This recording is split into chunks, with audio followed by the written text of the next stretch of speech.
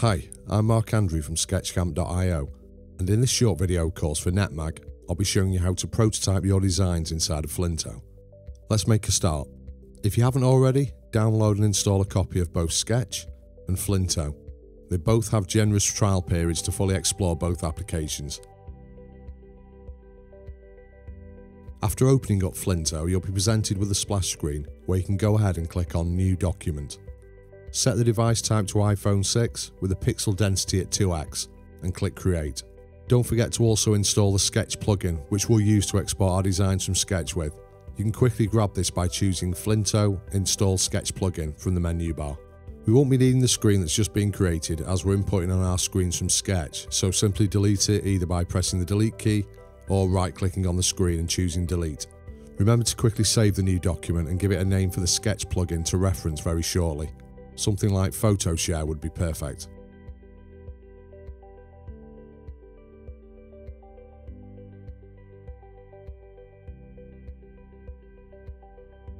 Jump on over to Sketch and make sure you have a copy of the Sketch tutorial file open. Choose Plugins, Center Flinto from the menu bar, and from the pop-up window, set the scale to 200% and click Send. Then, in the next window, check that the Flinto file you saved earlier is selected and click Merge. Back in Flinto, you will see your screens have now been imported into the application and their layer hierarchy has been preserved from your Sketch file. From the menu bar, choose View, Center Canvas, and use the shortcut Command++ or Command+- so all of your screens are visible and centered on the canvas. Make sure you also select the first screen, Share Photo, and then from the Screen Properties panel on the right, set it as the home screen. Let's begin by creating a transition between the two screens, where a user clicks on the Instagram link on the first screen, Share Photo, and the modal window on the second screen, Share Modal, appears. Now you could simply select the Instagram bitmap in the layer list on the left, and then press F to create a link. But when we're working with smaller elements like this, I'm all for giving the end user a much larger tap area. So place your cursor over the Instagram icon and press D to draw out a link. Then take the link line across to the Share Modal screen, and from the window that pops up, choose New Transition. We're now inside the key feature of Flinto, the Transition Designer, where the really good stuff takes place. It's a powerful beast, and the precise control you have over each layer enables you to create some very complex transitions and in turn some very high fidelity prototypes.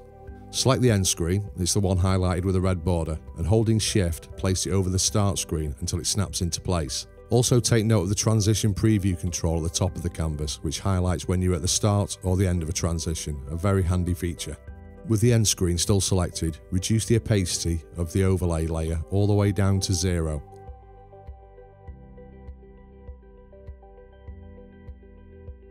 And then use Command-click to select both instances of the Share panel group in the layer list. The Connect Layers option will now become available in the toolbar. Click this and you'll see the two groups highlighted with a link icon to show you that they're now connected. Then from the Connected Layer panel, change the behavior to Crossfade. With a quick press of the spacebar, you'll now see a simple transition between the two screens. Not really much to see yet, but we're on the right track. Also try holding Shift whilst pressing the spacebar to see your transitions in slow motion. Very helpful for when you're trying to fine-tune a transition and you want to make sure you're not missing any subtle details that may be happening within your prototype. Now, if you're wondering how Connect Layers works, let me give you a brief overview.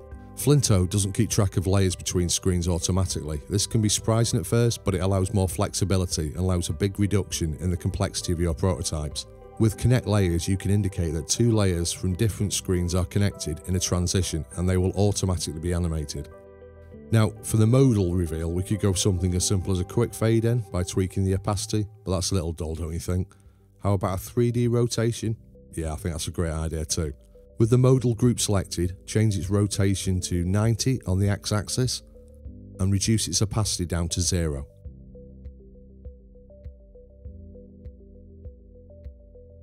Select Spring UI Kit from the timing panel and reduce the damping to around 0.7 so the effect is a little more noticeable.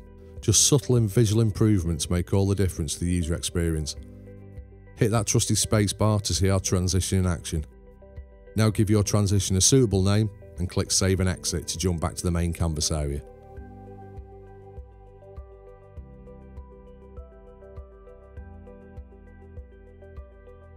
Let's create a new link that will reverse our previous transition and close the modal window. And we can do that by simply drawing a link around the close icon on the share modal screen. Drag the link line back across to the share photo screen, and then from the window that pops up, choose the transition you created. Then click on the reverse transition icon at the bottom left of the window.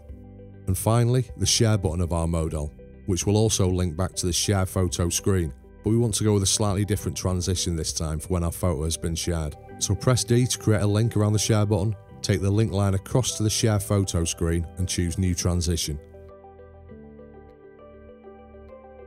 Now we could leave the screens in the layer list as they are, share modal as the start screen and share photo as the end screen, but as we're just dealing with the modal screen here, keeping to that method just creates more work for ourselves. So let me show you a better way. Select the share modal screen in the layer list and drag it to the top so it now sits above the share photo screen. And in the editor window, drag the end screen behind the start screen until it snaps into place.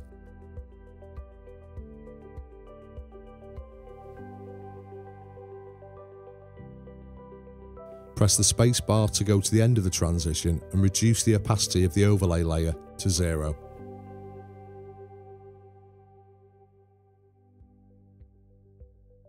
Connect the share panel groups on both screens, as aside from the overlay which we just adjusted, this is the only other element that will change states between screens.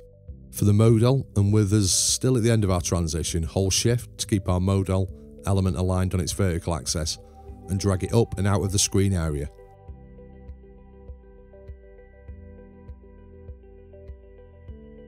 Take the opacity down to 0 so our modal will fade out as it leaves the top of the screen, and give this new transition a suitable name and click Save and Exit. We now have one more addition for our final screen before we wrap things up. Let's attach a sound to our share button. This just adds an extra layer of realism to the prototypes you create with Flinto. Now you don't need to attach Beethoven's Third Symphony to this interaction, just a simple, short sound effect is all that's needed. So with the share button link selected, tap on the speaker icon in the gesture panel on the right and select the Whoosh MP3 file from the tutorial folder to add the sound to your interaction. It's really that simple. Before we wrap things up here, use the shortcut Command P to bring up the preview window and give your prototype a quick run through. Looks and sounds good, right? Remember the shortcut I just mentioned, you'll be using it a lot when working on future projects in Flinto. Now hopefully you can appreciate what a powerful tool Flinto is and how well it works alongside Sketch. Having knowledge of the prototyping stages of a project enables you to have a much more informed and strengthened position throughout the process, which I feel gives you a much stronger affinity to the work that you initially create inside of Sketch. Go forth and prototype. Thanks for watching the video.